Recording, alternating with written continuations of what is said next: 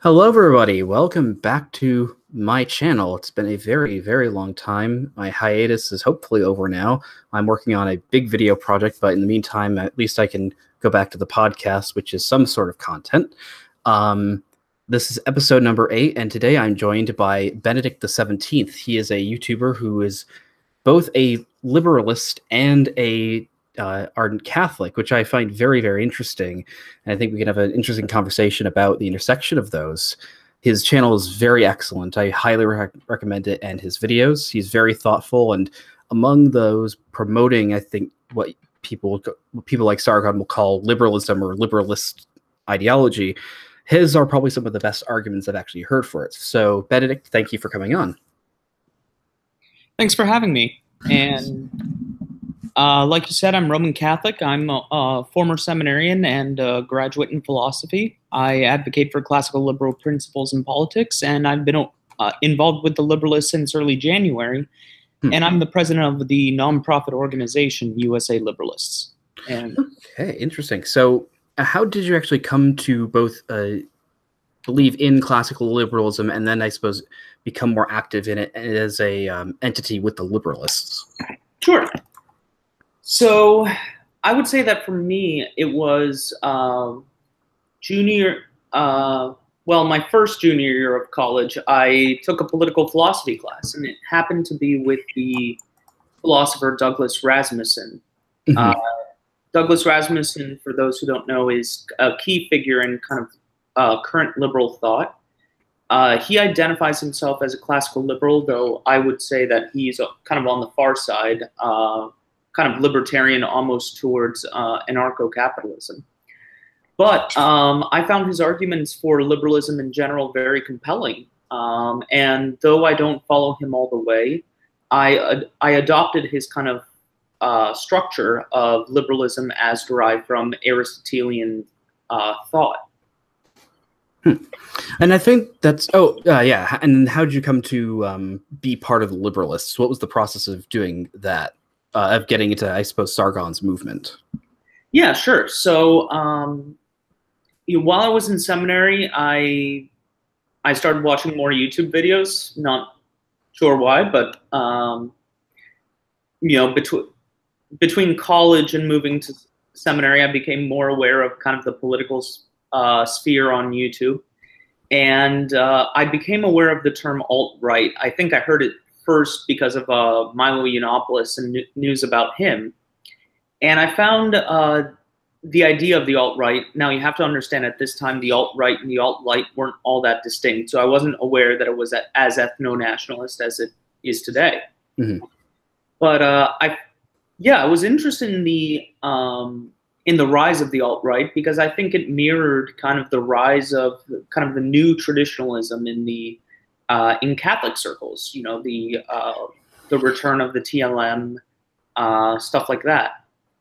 So I was interested in this thing, and I decided to look up the alt-right through YouTube. And the first video I found was Sargon's analysis of the alt-right, which was thorough enough, and I enjoyed Sargon. That's how I learned about Sargon, basically, and I kept watching his videos through that. And so while I agreed and disagreed with Sargon on various things, when he made that video kind of announcing the Liberalists, I was like, hey, this is an interesting project. As far as I know, it's kind of the first serious attempt of a YouTuber to start something new on the ground. And as I was a classical liberal, I was like, well, I might not agree on Sargon on everything, but at least on the 7 principles he has laid out, I think there's some common ground there. So I kind of followed that for a while. I joined the Facebook group, and then a few weeks into it, I was like, I made a post saying, this is great that we have this Facebook group, that people are doing stuff online, but the whole point about this was to get stuff going in the real world, on the ground. And kind of the response I got was, yeah, we should do that. How are we going to do it? And I said, well, I think it would help if we made kind of country chapters or regional chapters, so people in local areas can actually plan as to what to do on the ground. And from that, different regional groups for the Liberalists were created, and I created the USA Liberalists. And so what is sort of the response, or have you been in contact with Sargon or any of the other, I suppose, more higher ups or people that helped organize the movement? I've had a few brief conversations with Sargon, nothing too in depth. Mm-hmm. Many of the YouTubers who perhaps helped popularize the term liberalists haven't really been involved in the organizing process. In many ways, the organization has kind of outgrown the kind of skeptic YouTube circle in which it originated. Because I asked that because I'm quite interested, I think naturally, that you being a Catholic itself, or being a religious person in a sphere that was in a movement that was founded by people that are more or less acolytes of the new atheists, who obviously are quite hostile to religion. I mean, you have Sargon infamously, I think now at the US inauguration, sort of getting triggered and freaking out when they were going to have a prayer and muting it so that you couldn't listen because he just did not want to hear a prayer. Or him saying, I explicitly remember in one episode of This Week in Stupid, he basically said, yeah, I'd like to shut down all the religious schools in Britain. That, for me, I would just be very hesitant to trust the people like that as leaders. But if you're saying that they're not really the leaders of the liberalist movement, I think that's more interesting. Yeah, I mean, I think the way I would describe it is, you know, they do a lot for the PR, for the advertising, in the sense that, you know, people watch their videos and they talk about liberalism and classical liberal principles. So, I mean, they're very helpful. But there's a difference between doing that and actually, you know, organizing meetings, talking about stuff, trying to set up events, kind of all that legwork, as well as trying to deal with conflicts within the group. How to deal with hot button issues, stuff like abortion, for example. Because I think I'm hearing an echo on your side. Sorry.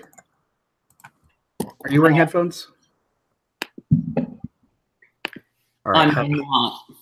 Okay. Could you put on a pair of headphones? Do you have any? Yeah, let me see if I can. I was looking for them earlier. All right, thanks. If you can't find them, I think it's okay. You can just mute yourself when I talk so we don't have to hear an echo. Sorry about that. No problem. I was always saying that to the chat. But in the meantime, I hopefully, if you're listening, are you still listening? Or I am, yeah. Okay, good. So I think while you're looking, I can just sort of express why I think it's actually quite interesting that both of us are pretty much within a year of each other in age.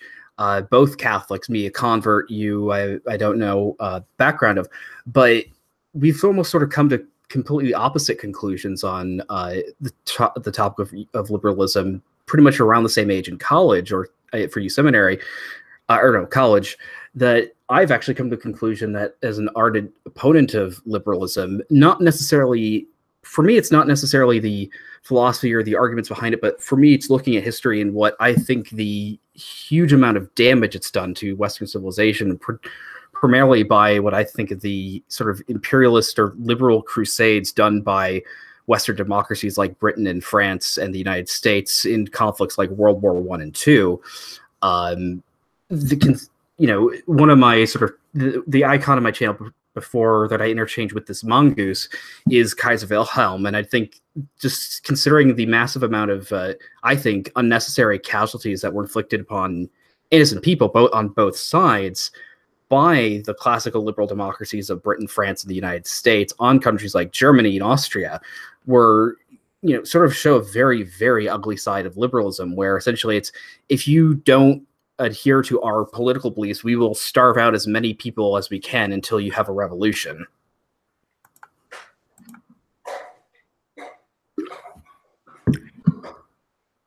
Hello? Yeah, I'm still here. I'm kind of okay. Oh yeah, I'm not hearing an echo anymore, so that's good. Okay. So that was just sort of a posit I was giving to you on that. That I don't necessarily think that liberalism itself is an idea. I think there's a lot of, or at least for me, I think of it more as a descriptive term that, you know, for societies, say like the United States in the early 19th century or Britain in the 18th century, that the conditions were ripe for something like liberalism or a liberal society to exist. I don't think those conditions exist now, and I think that the ideology that ideology has been taken to do a huge amount of damage and hurt a lot of innocent people over the years. I'm just wondering how you'd respond to that. Yeah, no, I'm thinking about it. Well, that's something most people don't do, is think. Anyways, go. Yeah. Well, I guess my first response is that I think you're right, in the sense that countries that have adopted the label liberal, whether they were or not, have inflicted a lot of damage in many ways. We might ask whether that damage was because of their liberalism or in spite of it.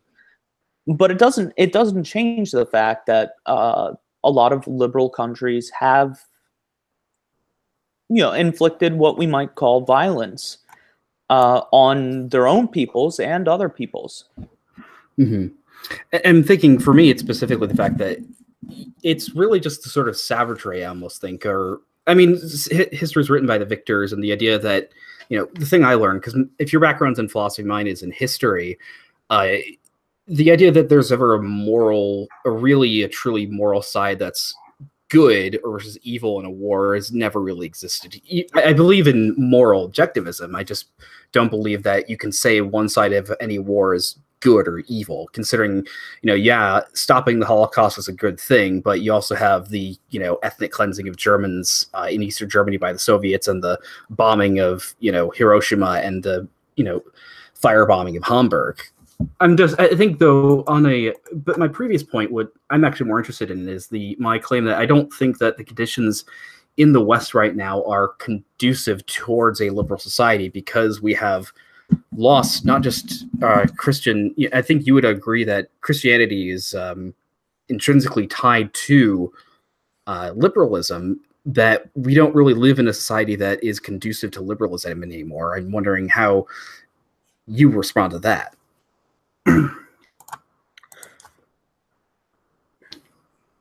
I think there is some truth to that. We certainly don't have the same homogeny that perhaps we did when liberalism first arose, and when liberalism, perhaps the conditions were more right for liberalism.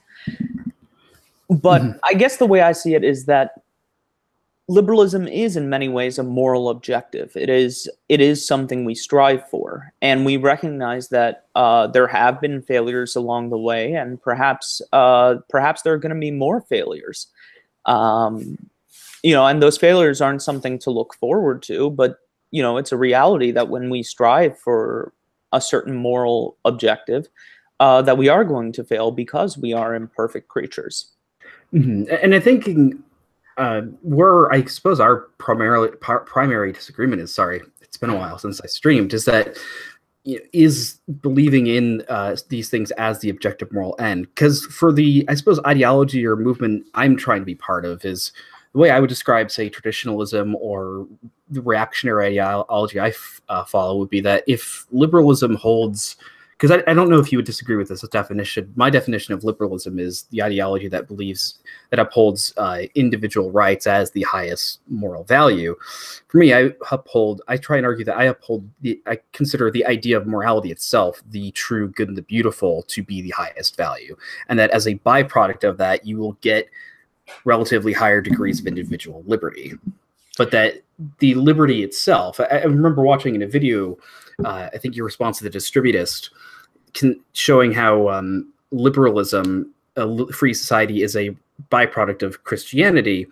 If you look at it through, if God is acting through a prism, one of its results, or one of the colors would be liberalism. But I'm thinking it seems like you're then only running away with one of those aspects as opposed to trying to focus on where that comes from. Sure. What I would say is that a liberal isn't someone who believes that individual rights are the highest moral value. In fact, I'm not sure you could really say individual rights are a moral value. They are the highest political value. Mm-hmm. And I think, I think that's for me. There's not really all that much of a distinction, considering it's because politics is supposed to be the expression of sort of what you want to achieve in a society, right?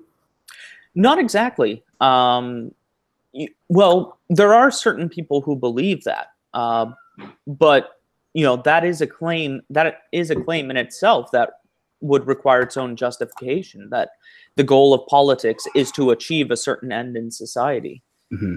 What do you believe the goal of politics is? The goal of politics isn't necessarily to achieve a certain end of society, I would say, but to allow for the necessary conditions for a given end or set of possible ends. So maybe not the driving force itself, but an influence or a way to allow that to happen. Right. Politics isn't meant to achieve the common good, but to achieve the necessary conditions for it. Though I would think, I'm thinking right now that I think anybody that would subscribe to fascism or a number of authoritarian or totalitarian ideologies would actually say the opposite, that it is the goal of the state to strive for that moral end, or perhaps they would say the moral end is the state itself. Right. That would be a distinction between liberalism and totalitarianism. Mm-hmm. I guess fundamentally why I made that distinction between political value and moral value is because I believe there are higher ends for human beings. Ultimately, I believe that a human being's life is ordered towards the love and service of God, mm-hmm. And the state certainly should have the conditions necessary to achieve that. I'm just not convinced that it's the role of the state to coerce people into living that out, and I'm not sure whether it's possible for the state to do so. I mean, and for my view is that the state has to have some form of unless you're an anarchist, you sort of believe that coercion is acceptable in certain cases, right? Sure. If people should be coerced so that they cannot kill each other, that's why murder is illegal and there are consequences to actions. I'm thinking that, you mentioned Thomas Hobbes, and I'm thinking that I almost think that, how should I put it, is that the belief that human beings are not sort of inherently good or are not going to act. I know that makes it sound so simplistic, but sort of trying to put that, I don't agree with the sort of premises of John Locke or Rousseau that sort of, and especially the Rousseauian idea that mankind is born free, but everywhere he's in chains. I just find sort of the mass emphasis on liberty to be almost vexing for me of why is it so important? Well, I think it's important because it is central to human nature. I mean, when we look at what separates us, from the animals, I mean, what it means to be a human being is to be a rational animal. Mm-hmm. And reason is what allows us to make choices. And choices is, frankly, what we talk about when we mean by freedom. Mm-hmm. You could say humans are choice-making creatures. Or as Plato said, what is it? A featherless biped. Exactly. So, of course, the funny story of that is Diogenes the Cynic then just plucked all the feathers off of a chicken and ran into the academy and told Plato, hey, look, a human.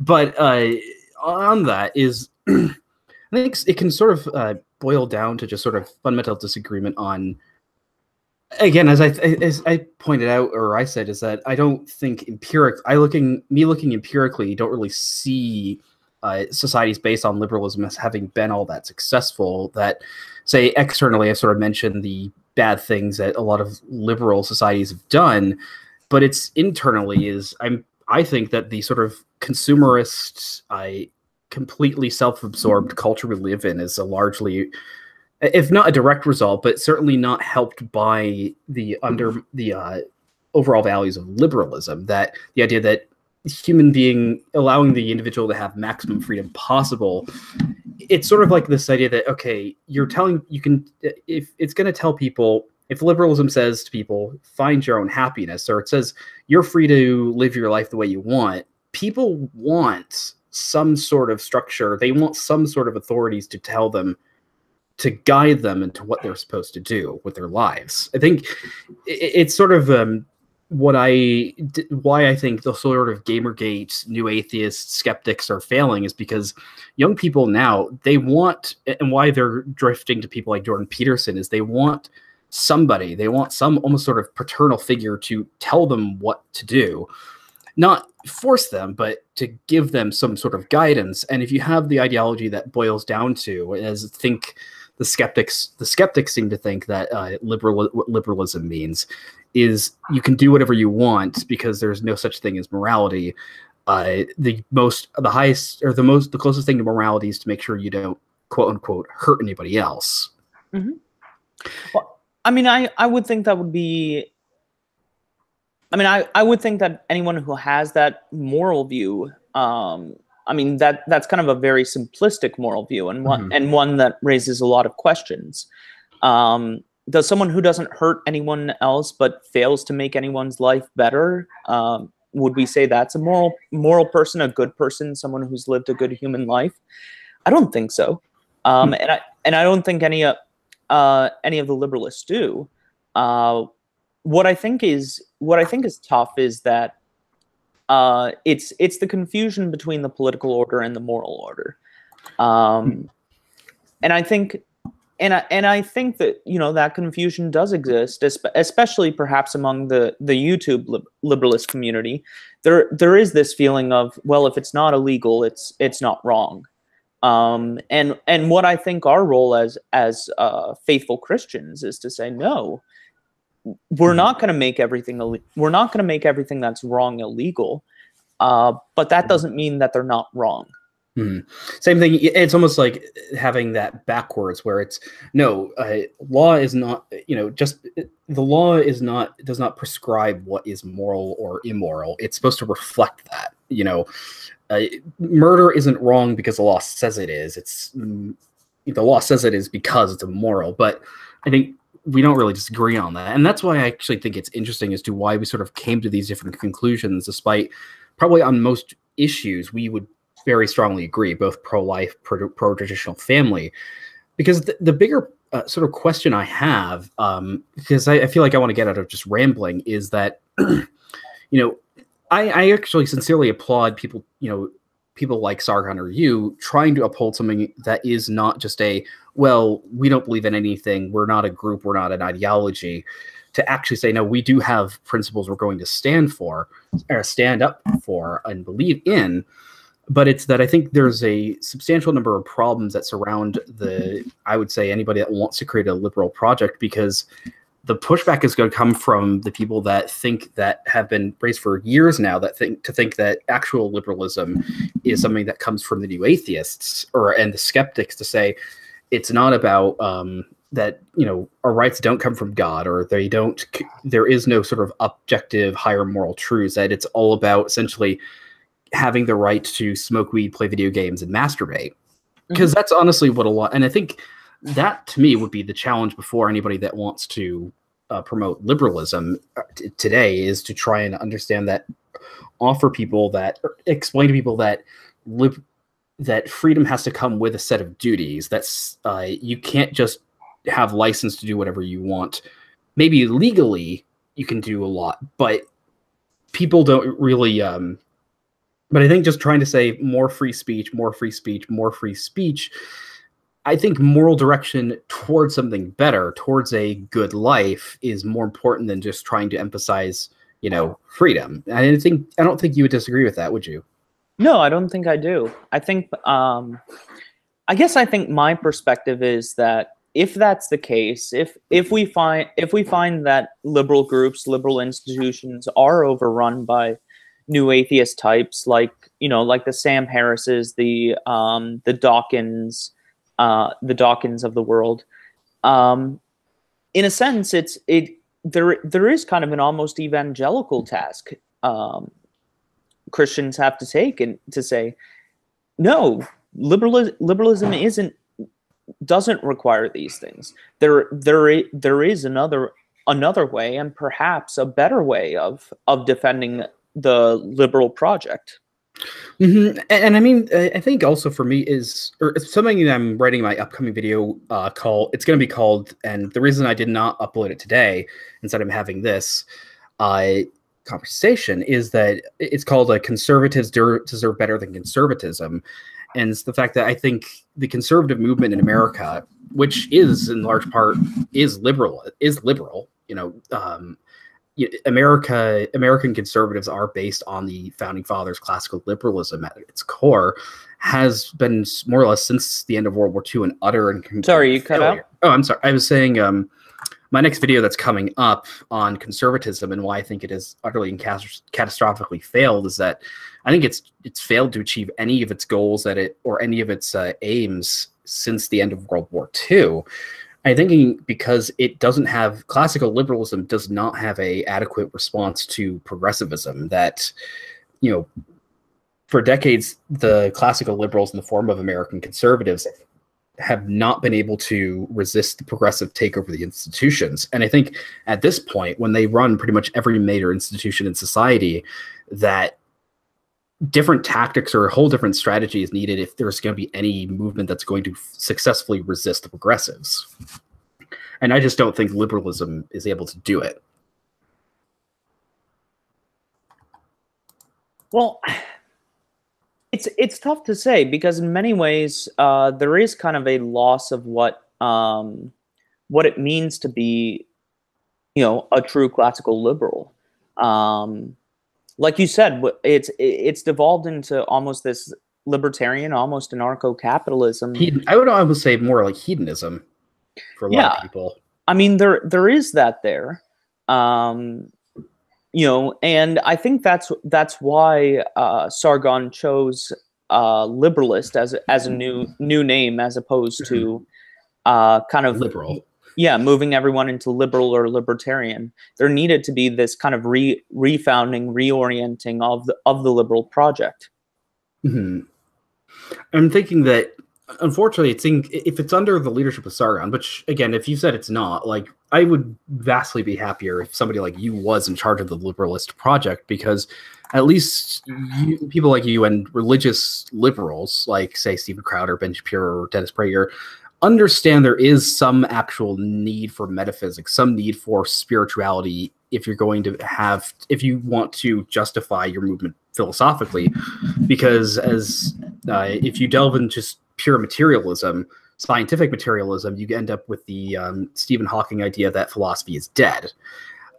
But I still have to maintain that even politically, like, I agree with you that there should be ought to be a distinction between. Now, I don't think it's maybe we can agree or disagree on whether or not it's as wide or narrow between morality and politics. But even politically, I don't really understand the need to uphold liberty as the highest value. For me, something more along the lines of order and morality itself would be my highest ideal politically.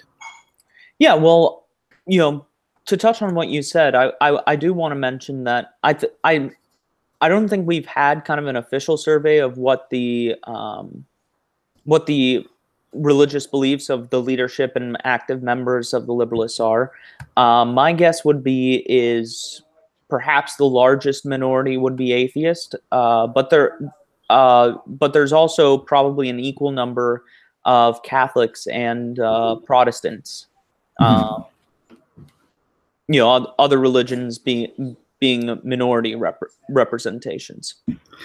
I'm thinking, I forgot what I just said, but yeah, I said the fact that I've just never seen really the reason, or the thing that sort of my philosophical, or I would say more political awakening in college was just sort of this idea that I almost felt sort of liberated when I thought, maybe I don't actually need to think about things along the lines of liberty versus tyranny, that there's more to politics. There's more to politics than just that,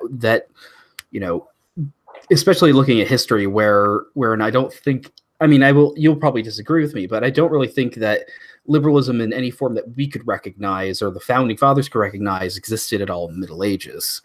And and unlike, I would say, the atheists or the Enlightenment thinkers that were using that as a way to smear the Middle Ages, I don't think that's necessarily a bad thing.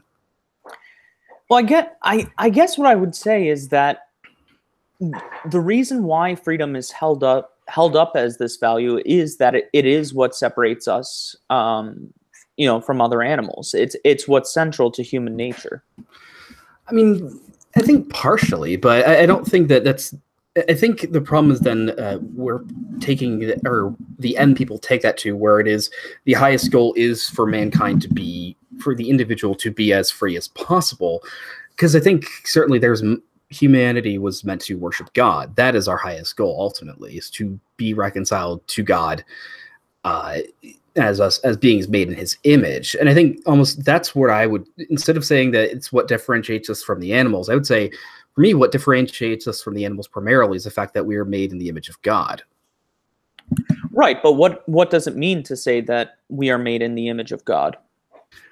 For me, it means we share in a divine, sacred. There is something divine, some sort of almost divine spark present in humanity. There is something holy about us. Sure, but at that question, what does it mean? What does it mean that we have a divine spark? I'm just wondering, because actually I'm more asking you the question here is of why do you think that leads towards humanity being sort of describing us as sort of liberty being integral to human nature, that being the primary thing as it relates to us being made in God's image? Sure. The reason is, if we look at what God is, right? God is full actuality. He is pure being. There is no potentiality in him. What that means is God is free to be who he is. He doesn't require anything else to be. We are made in his image because although we do have some potentiality, we do have some limitations on our being. After all, we are not gods. Mm-hmm. We are made in his image because we have this ability to participate in his creative will. And that's something that separates us from animals. Animals are part of his creation, as we are part of his creation. But we are a part of his creation that participates in the act of creation. Mm-hmm. And I think, and I agree with that. And I think if you're going to argue that that's sort of a basis of liberalism is, it seems very, if it is based on that as the highest value, if liberalism does come from that, I'd say there's not really all that much we would disagree with. Again, as I've said before, that for me, it's more just sort of how it's expressed itself, that the bulk of the classical liberal philosophers have not been Christians, but of deists. And wasn't John Stuart Mill an atheist? Or John Stuart Mill's beliefs on religion are very, very hard to parse because, as it was for many people at his time, there were some statements he made where it seems like it could be taken as evidence that he believed in God, but then you could say, was that just stuff to get past the censors? But I think you sort of have to admit that the bulk of classical liberal philosophers would not, I don't think you could say were, as we would say, Orthodox Trinitarian Christians. It does certainly vary. I think people like John Adams, George Washington, probably much more so than, Thomas Jefferson absolutely was not a Trinitarian Christian. He, in fact, defaced the Bible by cutting out all the words that related to divinity. Yeah, I think part of the trouble is that a lot of the early liberal project was kind of rebelling against what they saw as an authoritarian state, and because the church was aligned with the state at that time, and it was in that sense always aligned with it. It was hard for them to imagine a way that the church could exist in service of liberty and not restricting it in the way that the state was at that time. And I think, both particularly for us as Catholics, this is almost sort of a major stumbling block, considering that, if my Puritan ancestors, because I'm a convert, were leaving the Church of England because the Church of England was too Catholic and authoritarian. I mean, this does sort of stem from a massive fear of Catholicism. There was a tremendous amount of anti-Catholicism throughout the 19th century in America. This endless fear that that if we let too many Catholics in, they're going to just start taking over the government. And I'm thinking that, in some ways, because Catholicism is so much older than America or even England, the modern concept of England Reformation, that it almost seemed like to me Catholicism represented something far older and honestly I think more majestic than anything America or England could ever produce. And because and I'll let you respond to that, but just on the last point is that it almost seems like there's this great fear among a lot of classical liberals, and among largely the analytic philosophers, this sort of sneering attitude towards anything that can sniff of being from the continent. Mm-hmm. Well, and it's like, oh, go ahead. Well, like I said, I think part of that is kind of historical baggage. I think the answer we have to say is that the way liberalism has to be? Is liberalism at its nature and anti-Catholic? And I think there are strong arguments for that, but I think there can be a robust defense of liberalism that actually grounds itself in a Catholic foundation, and in fact that by this robust understanding of both liberalism and Catholicism through kind of a personalist understanding of the human being, both Catholicism and liberalism are strengthened. I mean, I think if anybody's going to make that argument, I would say you're probably one of the best people that I've heard make that. And again, I'm perfectly happy to, consider myself wrong in certain points. But what was I trying to say is that it's interesting to note that I would say that, if you want to try and, I think there's a lot more work than you think that has to be done to try and blend together or make Catholicism and liberalism more compatible, because what it seems like has happened in America, in order for Catholicism to be palatable to the American sort of post-war consensus, is there had to be a lot of sacrificing of its own Catholicism. It's been sort of largely compromised. The sort of I don't like hating Protestants because I was one for years, but the sort of Protestantization of the Catholic Church post-Vatican II, where you have things going way overboard. But I think you get what I'm saying, right? Is that it seems in a way for Catholics who have always been sort of on the outside of American mainstream culture to finally get into the mainstream, it sort of required a sacrifice of their own sort of Catholicity, or what makes Catholics Catholic. I don't know if it was necessary, but it's certainly the way it happened. Would it have happened another way? I mean, maybe we can speculate about that all we want. It's just right, because I'm just looking at the history. Obviously, you can't blame me for looking at the history. That's not at all what I do. It's just that that's from what I see is that liberalism has made massive, I would say, catastrophic mistakes throughout its history. I mean, if you do want to make a liberalism, or do you want to try and change liberalism towards something that is far more palatable or far better for the Catholic Church,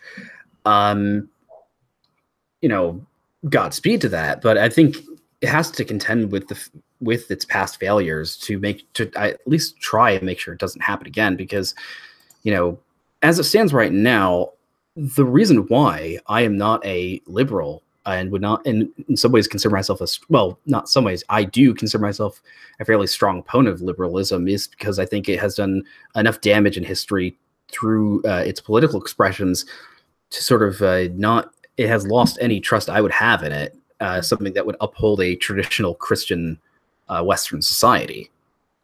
No, and I mean, I think that's a legitimate position to take. Once bitten, twice shy. And I mean, that is the same argument a lot of people make for the Catholic Church, that it, because of the harm it's done, they have lost their trust in it. And I think that's something I had to contend to as I was kind of making that choice as to, do I remain Catholic? And for me, what it came down to was kind of not just the truth, but kind of the beautiful truth of the church's teachings, like the way the church teaches, human nature, natural law. It really creates a beautiful tapestry, like with all the conclusions following from the premises, in such a way that I really don't see it anywhere else. And similarly, just in the same way that I don't excuse, but I can forgive the failures of the church throughout its history, because I see the church as promoting this beautiful tapestry, however imperfectly. I can do the same for liberalism. And I can appreciate that, and I think that it's just for me, as I think that I would argue that the sort of beauty or the good things that came out of liberal societies, I don't necessarily attribute them. Now, I don't want to be. I do believe in nuance, unlike it seems everybody else on the internet.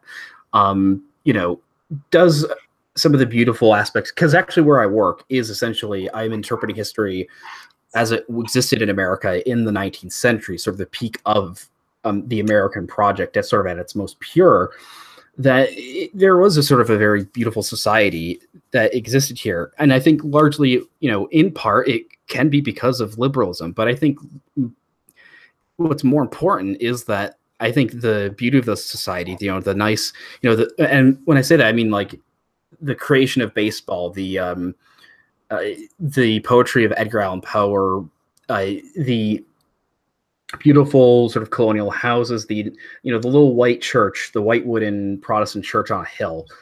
I think that's more a result of deep-seated cultural traditions and the Christian faith than it is on the based on the political order at the time, because these things were essentially in America since the beginning, whether or not we were an independent country based on a explicitly classical liberal structure. And also is that I think there's so much beautiful aspects of culture, for me, obviously, that existed in countries that were directly outside of classical liberalism. For me, my favorite historical country is Prussia, and essentially I like to make this point that if England based its philosophy on John Locke, Prussia sort of adopted Thomas Hobbes. In the basic concept that the social contract is society is better off when you have one central ruler as opposed to anarchy, because of all the living hell they went through in the 30 Years' War. And I'm thinking, a beautiful Western culture does not necessarily need classical liberalism to have that same goodness that could exist in America, as in, a deeply religious, high-trust society based around small communities and the Christian faith, because these things existed outside of American Britain.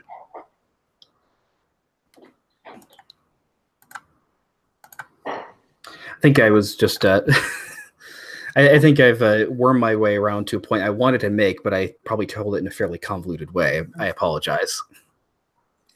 No, I guess my response is, those things you mentioned, the little white church on a hill. Perhaps, that's not all liberalism. I don't think we could say that. I think you could say that, perhaps there is some aspect of liberalism, that contributed to that. The idea, the idea that people are free to to worship God, and that people should contribute to their society in such a way that we are able to maintain the freedom for all to worship God, and that's why we have so many beautiful churches, oftentimes on the same block. The problem. Well, go ahead. Something else, and I mean, it's kind of a silly example, and some people in the chat might say that only shows the materialism of liberalism, but I think it does get at something deeper. One thing that struck me about kind of the beauty of the classical liberal culture is this happened like a week ago, and I was kind of at a strip mall, and I thought you were about to say strip club. I'm like, what? Yes, I was at a strip club, and the strip club shows the beauty of classical liberal culture. No, strip mall. And I was leaving a kind of like an Asian bakery, and I was eating the food I got at that Asian bakery, and I was walking by a KFC, and I saw I think it was a Korean guy about my age, leaving with fried chicken, and we walked past each other, and there was nothing, that was normal. And I'm not even sure why I cued into that, why I noticed that, but it was, it struck me as something like, this is something fundamentally American. And the problem I'd say is that it's something that is, I mean, if this is like, I think what you're getting at, it's not the fact that it's not like commercialism or consumerism. I don't think that's what you're talking about. Or it's the ability of people of mass differences to get along. But I think this is the problem with multiculturalism, is that I think, as we are seeing currently right now, that Western societies, particularly diverse ones like the United States, I'd say society right now is starting to break down. That the trust between, and there have been multiple studies. I think there's the Putnam effect. People have heard of that. Statistically speaking, more multicultural societies have less or lower trust than ones that are more homogenous. And I'm thinking, did the American project? I think the American project was much more successful, likely. What I was talking about when, say, in 1830, when virtually everybody in America that was actually free was white, some sort of Anglo-Saxon or Northwest European, and some form of Protestant. But now, especially now when you have a far less religious society like ours, things are breaking down because the sort of stronger traditional moral, and I think in some ways ethnic. I'm not part of the alt-right. I will concede that I think that ethnicity does mean something. I just don't think it should be your primary identity. I think it should be faith.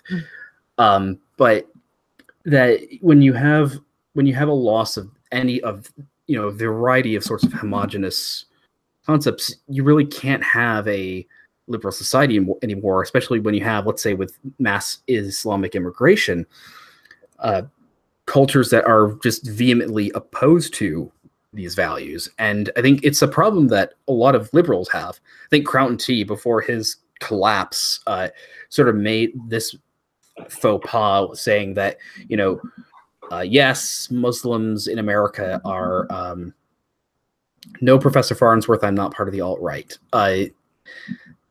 He made the point of saying, yes, vast Muslim immigration is leading to the destruction of Western European culture, but in the name of liberal, it wouldn't be very liberal to start deporting or start denying, mass immigration to Muslims, even though it's demonstrably showing that the demographic changes and the influx of pit terrorists is a direct threat to Western civilization.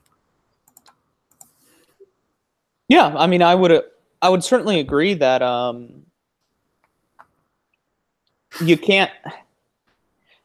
I mean, there's a certain level where you distinguish between immigration and invasion, and realistically, what you're looking at the the immigration crisis in Europe. I mean, it looks really a lot like an invasion. Mm-hmm. You know, I read a couple news articles, and I've heard it from relatives living in Europe. That, I mean, you know, people talk about families. There are very few families that are actually immigrating. What you're looking at is like 20 to Unarmed 25-year-old men. Yeah. And I'm thinking just that, once again, I'm thinking about this on the practical, or how this is actually expressed in, you know, in the real world. Is I don't know what sort of, you know, effective response liberalism has to this, because I think the only thing that could save Europe or Western civilization from Islam, or, well, first off, I agree with what the distributor said, is that maybe I'm a little more afraid of Islam than he is, but Islam itself is not the primary problem, because it's the people that are preventing anything from being done about it, i.e. the progressives. And with both them and the Muslims, I just don't think, at least, you know, for decades now, the classical liberals across the West have not been able to address this in any real way. I'm just wondering, how does classical liberalism address mass Islamic immigration if it can still argue that a sort of multicultural society can exist in some way? I mean, I think it fundamentally comes down to human nature. You know, and what I've argued, is that what liberalism is based upon is that human nature. And similarly, when it comes to Muslim immigration, we have to look at, you know, does Islam in general really represent a possible successful way of being for human beings? Now, I mean, go ahead. Now, clearly, there are some who think that. That one imam who's become very popular online, his name escapes me right now, but Imam Tawhidi, maybe Tawadi. Mm-hmm. Oh yeah, I've heard of him. Yeah, he's in Australia, right? I think so. Yes. You know, an Islam like his, yes, I still consider it a heresy, but, you know, an Islam like his, as the little that I've heard about it, I see it as much a threat in the same way as I see Lutheranism as a threat. But the reality is that's not the Islam of the majority of Muslim people. Yes. And I think we in the West don't see that, because we think of, like, you know, Muslim neighbors we have. I worked with a lot of in a restaurant. I worked with a lot of Muslim kitchen staff. A lot of them being African Americans who became Muslim in prison. What we have to realize is that the Islam that we kind of see in the West is not the Islam that was presented in the Quran, and at least from my understanding, and I do have to say that my study of it is very limited, and it's not the Islam that we see in Muslim nations that perhaps have the highest epistemic privilege as to what is a real Muslim. I mean, Saudi Arabia, for example, like, you know, I do see Saudi Arabia's vision of Islam as fundamentally anti-ethical, not just to what it means to be a Western people, but what it means to be a human being. And yet the United States is giving it huge amounts of money. Yeah, no, I think that's a fundamental problem. I mean, I almost see it as like the United States. What's interesting is that I think you know, whereas I think 10 years ago, or back during the Iraq War, the left was, you know, all anti-America, burning American flags and all that to protest the war. I almost see it now where the left, considering that they have all of the pretty much almost complete control over American society, you know, especially during the Obama administration, I think they've sort of co-opted it to say, the American project is now a progressive project, that we're still going to emphasize sort of all the white guilt and all that and show, but that we're progressing, that the American project is now not on classical liberalism, and it's now based on, you know, the progressive vision of the future wherein there is no differences between gender, race, class, or anything anymore. And I'm thinking this is especially a problem now because I think even if America certainly was or started out as a nation that was founded upon the classical liberal principles, I don't think it's a nation run on that anymore. I think this is a country that is almost entirely in the hands of the progressives, not liberals. Yeah, I would agree with that. And it's why it's almost sort of why I sort of have my own anti-Americanism now, just looking at history.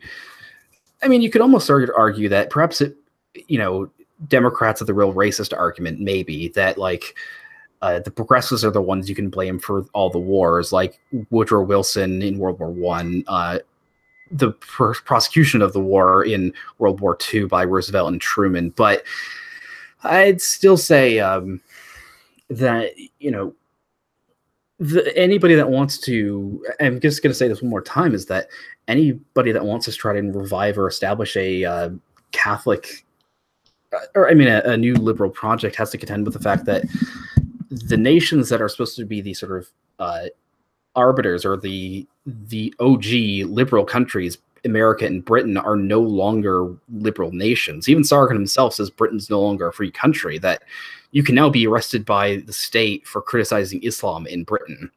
Sure, but I mean, I think that's a struggle that both, you know, liberalists and traditionalists share together. You know, traditionalists who want to return to a kind of traditionalist vision that, you know, whether it's monarchy, whether it's feudalism, whatever, you know, they have to contend with the fact that, you know, those structures gave way to liberalism, which now gave way to progressivism.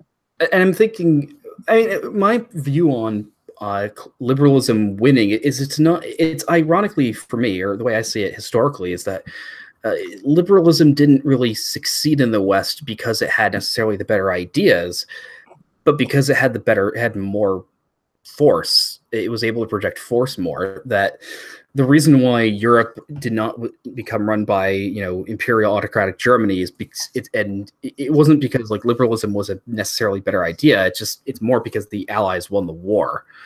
Now I'm not going to say that, you know, that like, well, traditionalism is peaceful and all. I'm saying, you know, almost every ideology has to establish itself by force, but it's something that I sort of wish I'm interested in liberals sort of responding to the idea that liberalism never really established itself peacefully. Almost always, any nation had to be, you know, let's take France had its own quote unquote liberal revolution, and that was a catastrophic failure.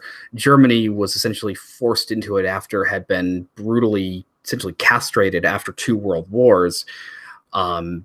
You know, many countries today are just not, you know, Russia is not, if Russia was ever going to be liberal, it was going to be the 90s. It's certainly not that now. You even now have in Poland, a lot of the democratic structures through the courts are being, it's going towards a more autocratic model. That all across the West, people seem to be rejecting liberalism, both from the right and the left. Mm-hmm. Yeah, and but go ahead. I think that's something true of every change in political class, if you will, or political structure. There is going to be violence accompanying it. You know, the only example I can think of off the top of my head, and I'm sure there are more, is the transition of Italy from a monarchy to a republic. And the reason for that was that the king agreed to abdicate because he did not want a civil war, did not want... which is fairly ironic, considering that if you look at the political history of Italy post-World War II, they've had like 60 different governments. Yeah. Do you know the reason for that? Go ahead. Please explain. So it really comes down to kind of the trauma of Mussolini. You know, and we can argue about we can discuss whether Italy should be traumatized by the fact that Mussolini rose to power.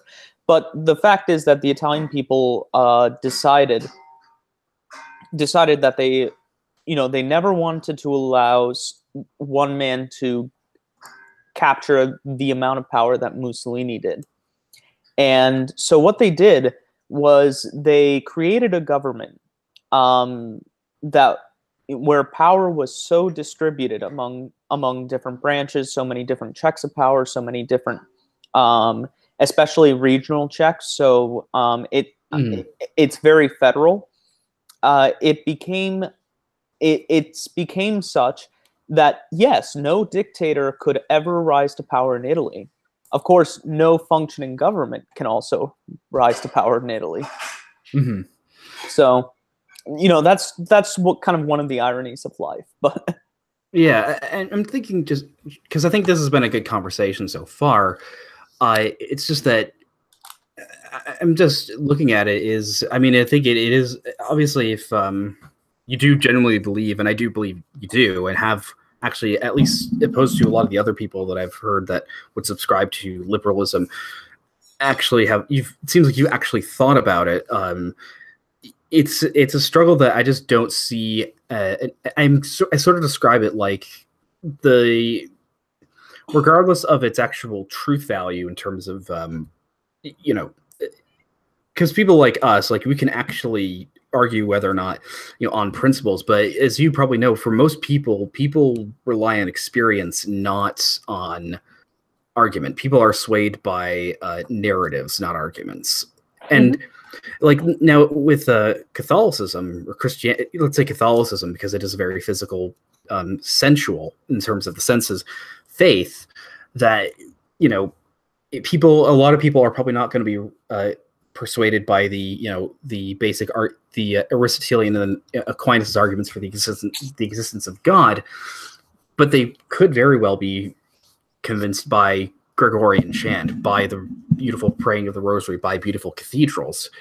I'm just thinking, like, how would that work? How would that translate to?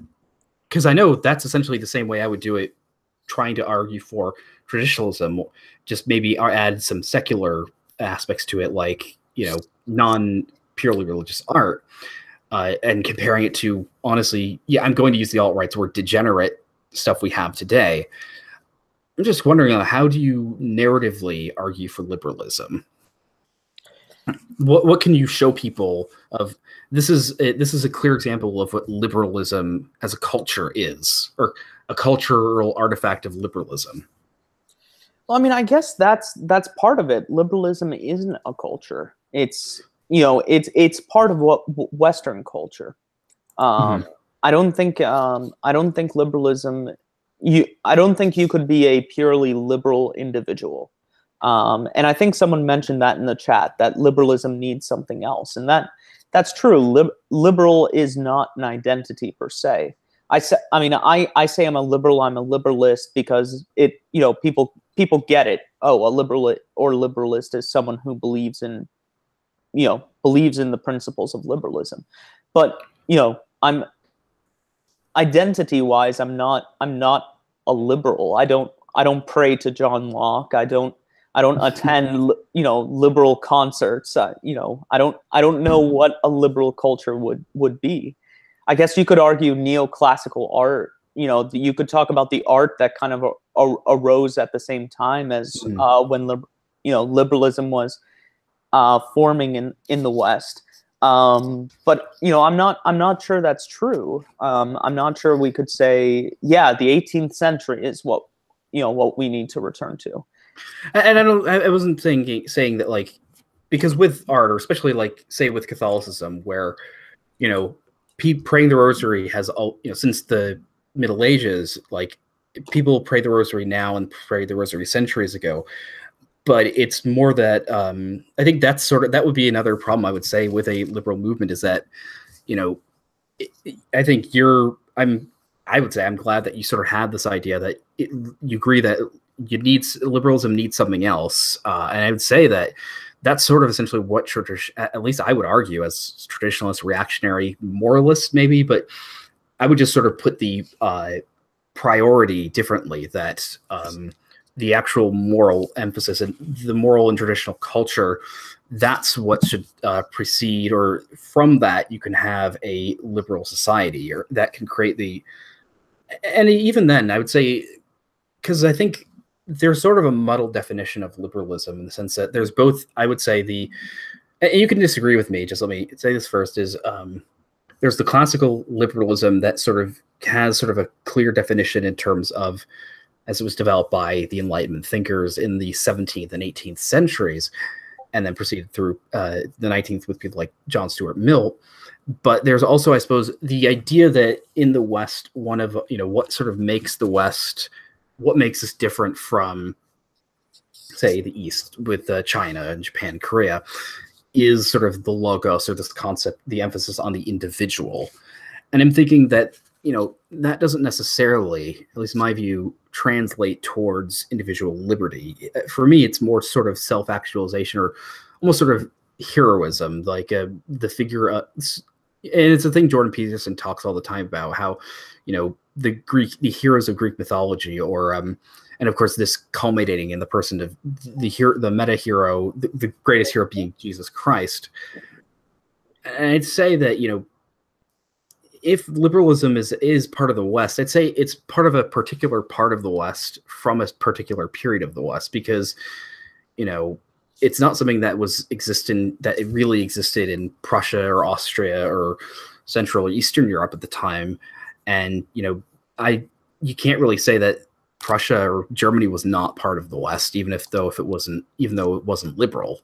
Oh, I don't consider Prussia and Germany part of the West. You don't consider Germany part of the West? No. As Richard Spencer said, the only true white people are Italians, and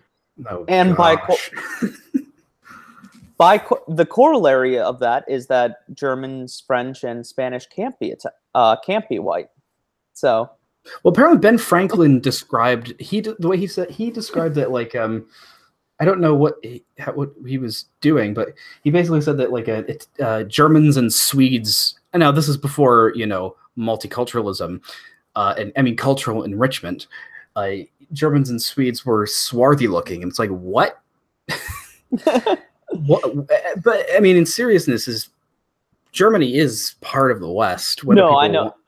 Yeah, go ahead. I'm mostly kidding. I do think that for the reason I gave, that we cannot consider the French white. So the French are out. We can discuss the Germans. But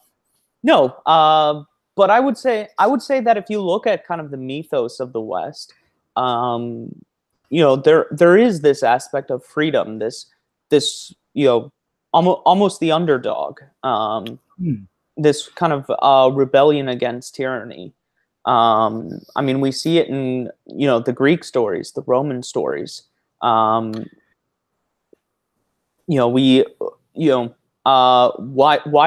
we love the movie 300 as much as they love the story about the 300s at Sparta that defeated the Persians? And ironically itself, Sparta was a very different society from the democracy of Athens. Right. But there was this idea that, we are going to stand against, the Persian Empire. We're not going to be assimilated. We're not going to be part of that. I mean, the hero we have is Socrates. It's not Thrasymachus. Socrates, became what defined Western thought for so long. Thrasymachus didn't. He's kind of the antithesis, the shadow of could you sort of link stuff about him? Because I've not heard of him. I'm not a philosophy guy. Sorry. Oh, sorry. In Plato's Republic, two of the main speakers were Socrates and Thrasymachus. Okay. Thrasymachus argued that justice was the advantage of the stronger. Mm-hmm. But on that, as I'd say that, I mean, on that, I'm just thinking. I think it's a bit of. I can sort of see why, but I think it's sort of a stretch to say that how that really translates to the liberalism of the Enlightenment. Because, again, if if this concept still existed, in areas like Italy, Germany, France, and Spain, which Spain was not capable, I don't think at the time, of being a liberal society, consider up until, I mean, what were they doing for hundreds of years throughout the entire Middle Ages was desperately trying to push back the Muslims. You really can't have a highly individualistic liberal society when you have that. And that's why I think that, there's a very good reason why liberalism developed in the area it did in England, arguably the Netherlands and America, because these countries didn't really have to deal with endemic warfare as it did on the continent.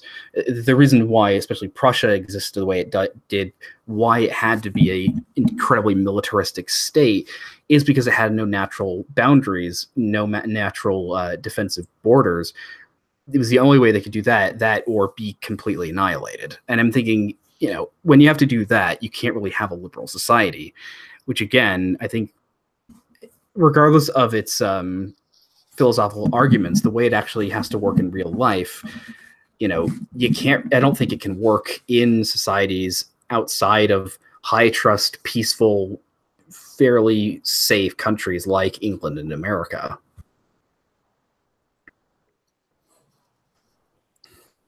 I mean, I think that there's a possibility there. There's a possibility that, as much as within Western thought there is this kind of independent spirit, this spirit for freedom, yeah, it can only manifest itself politically in either an empire or in a high trust kind of removed, a state that's removed from kind of the chaos of borders where all the interesting stuff in history happens. But I just have to interject for one moment here. Is ironically, I think that's where the actual living heroes come from, is from the conflict. That's where you get El Cid from Spain. It's where you get Saint Alexander Nevsky in Novgorod. It's where you get Frederick the Great. It's where you get Napoleon. It's where you get these sort of heroes that, real people. And, in society, obviously there was heroes absolutely heroes in England and America, but I'm thinking, having complete isolation turns these things into fairy tales almost, wherein if you don't have to worry about, like the idea today, or it's, the idea that, like, imagine if, like, you showed the founding fathers the level of government control and restriction of things like the First Amendment today, is they'd have a fit. They'd be like, why aren't people rising up against this? And it's because, I think it's largely because we've been fed bread and circuses for so long. We've been sort of safe here. We don't really understand what it means to actually have to struggle for things. And I think, as somebody that's a burgeoning fan of Hegel, I really appreciate this concept of the struggle. Like, I'll let you talk, but I just wanted to repeat one of my favorite quotes from his is, to be free is nothing, to become free is everything. Yeah, it's interesting. I'm actually working on a video where I'm going to be touching on Hegel briefly as to how Hegel led to Marx, led to third wave feminism. I'd be interested into seeing that, because I've been sort of almost trying to defend Hegel, or because I kept being told by that he's like this evil, horrible philosopher that led to everything bad. But it's like, when I started reading him, from what I could understand, it doesn't sound that bad. Hegel has the kind of notorious distinction that someone like Descartes or even Immanuel Kant have, which is their ideas in isolation might not be that bad, but the problem is that historically they were taken in ways that created lots of problems later. Yeah, the weird thing though being for Marx is that Marx and Engels trying to get the Hegelian dialectic to be purely materialistic, as opposed to, you read it, it's like he's literally like talks about spirit constantly. Not Hegel is anything but a materialist. Oh yeah. No, that's the whole point. Marx says, yeah, Hegel's right about everything, except he's not talking about like the master and slave dialectic. He's not talking about how to develop like the development of self-consciousness. He's talking about the relationship between the capitalist and the worker. Mm-hmm. And you can certainly see parallels. It's not like Marx was making things up. He certainly read Hegel. Yeah. Would Hegel have appreciated this application of his thought? We'll never know, but I don't think he would have. I think we can start wrapping up. But like, it's just sort of like if I can just mumble about the future for a moment, is thinking that, if we can sort of agree with, or if we agree with Hegel, if we can agree with Hegel, the idea that ideas will naturally sort of meld together, and then you'll have a synthesis after the thesis and antithesis. I mean, it's sort of something. It's interesting that, like, it's something that I would say liberalism has to go through. That the liberalism of the Enlightenment, I think there needs to be a drastic reformation of liberalism if it's going to be able to be applied in the modern world going forward. It has to deal with multiculturalism. It has to answer the massive amount of control owned by the progressives. It has to offer something better than the progressives, because I'm going to say this in my conservatism video, sort of to end with, is that, well, liberalism can offer people the road to happiness. They have to walk it down themselves. The progressives are offering people happiness itself. And I'm just wondering, how can liberalism ever compete with that? I think ultimately what liberalism has to do, and the only liberalism that will be successful, is going to be a liberalism that originates from a true understanding of the human being. Because ultimately, if we're going to defend liberalism on that ground, that liberalism is, that the reason why we ought to have political freedom is that we were created free by a God who wants us to be free, then we must honor that vision of the human being and his human nature. And does that entail metaphysical commitments? Maybe not for everybody. Maybe there are some people who are naturally virtuous, but I do think ultimately that will require some vision of a human being that goes beyond the purely material.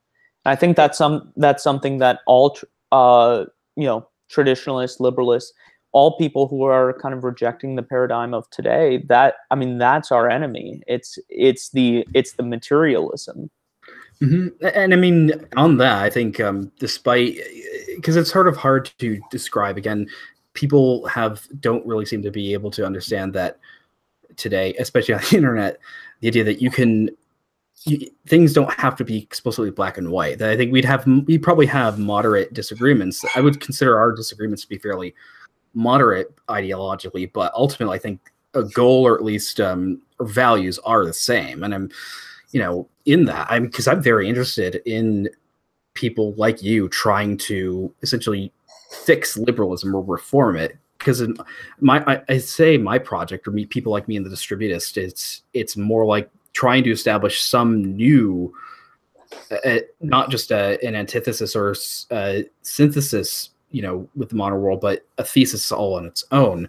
Because what we have to deal with is not, I think one of the biggest problems traditionalists have to deal with is not LARPing, is not saying we just want to go back to, this year before everything bad happened. And I'm thinking, no, we have to deal with the fact that modernity, that say, the past 500 years did happen. And I would say it must be done, because what's the other option is to let the West and Christendom die. But on that final note, do you have anything else to say before we can close? Not much other than thank you very much for having me. You know, I really enjoyed this conversation. Me too. You know, like you said, I think our disagreements in many ways are moderate. You know, it deals with what is the relationship between, you know, well, one, what exactly is human nature? I think we generally agree, but perhaps we prioritize different aspects of it. And what is the relationship between human nature and the state? Does the state exist to control human nature, or is the state an expression of human nature? Yeah. So once again, if you want to subscribe to, and I highly encourage you to subscribe to Benedict XVII's channel, I have linked it in the description. Hopefully you can see another episode of my. I'm trying to decide whether or not I want it to make a multi-part video because the script's very long on conservatism. But in any case, thank you everybody for watching and have a good night. Thank you.